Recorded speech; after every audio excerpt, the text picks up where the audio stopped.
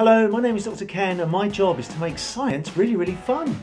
I'm a science performer, and what that means is I tour around doing science shows to inspire the next generation to look fondly upon science, technology, engineering and maths.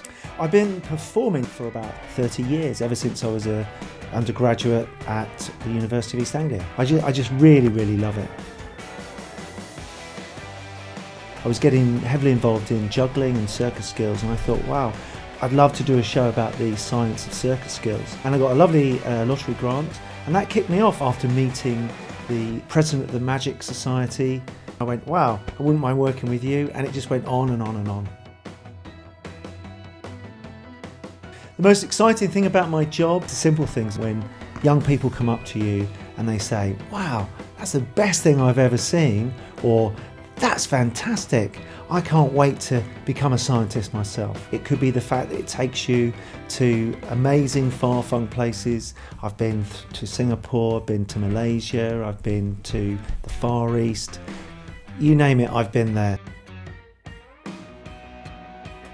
At the Science Festival, I'm doing a magic show about how magicians use science and engineering in their tricks and stunts. I do hope to see all of you there.